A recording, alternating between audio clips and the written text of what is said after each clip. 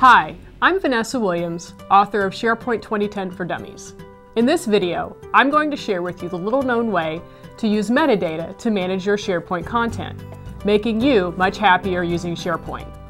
Metadata is typically defined as data about data, but that sounds much more technical than it really is. Data can take the form of any information or content. Attributes, labels, characteristics, location, and types of information are all examples of metadata.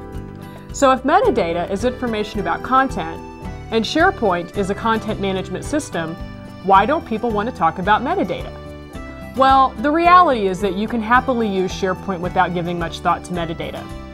But when clients complain to me about their search results, that's my cue to talk to them about metadata, because how and where they handle metadata has a huge impact on the findiness of information and efficiency of your company. If you have terms that you want to make sure everyone uses consistently, set those up as managed metadata terms. Managed metadata refers to a term or a set of terms that can be associated with multiple site collections. For example, if your company has 3 sales territories, you can set up a managed metadata term set to store that list of territories. Then, all sites can use these same terms each time they need to associate sales territories with content in your site. Creating a set of terms is easier than you think. To start, your SharePoint site collection must be associated with a term store, or a place to store and manage terms. The Term Store Management tool is part of the SharePoint 2010 Managed Metadata Service application, otherwise known as MMSA. Now to set up terms. Terms can be organized into a hierarchy and grouped into term sets. All this activity occurs in the Term Store Management tool, which is accessible from the Site Settings page of the top-level site in a site collection.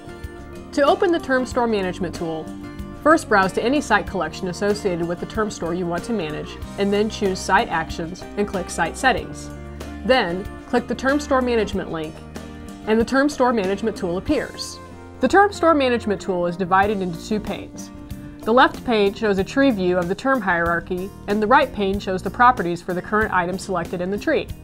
Tree view is a little persnickety to navigate. To expand items in tree view, you have to click the arrow next to the item.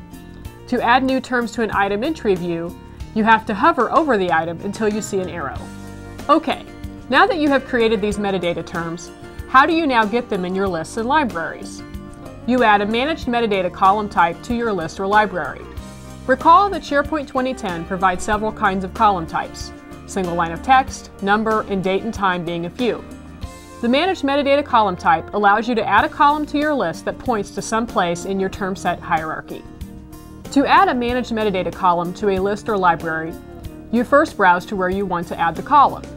On the ribbon, click the List tab and the Create Column button in the Manage Views group. Be sure to enter a name for your column in the name text box. From here, you select the Managed Metadata Radio button. You then want to check the Allow Multiple Values box. Displaying the entire path is helpful to provide context for the term. So in the Display Format section, you select either the Display Term Label in the field or the Display the entire path to the term in the field radio button. Finally, in the Use a Managed Term Set section, navigate to the section of the term set hierarchy you want to use in this column. All term sets associated with your site appear in this section. Everything below the term you select appears for users to select as a value for the column. Be sure to click OK so that SharePoint adds the column to your list or library. It's that easy. Hey, I know this went by pretty quick. Be sure to check out this little-known tip and many others to help you navigate yourself with starting with SharePoint in my book, SharePoint 2010 for Dummies.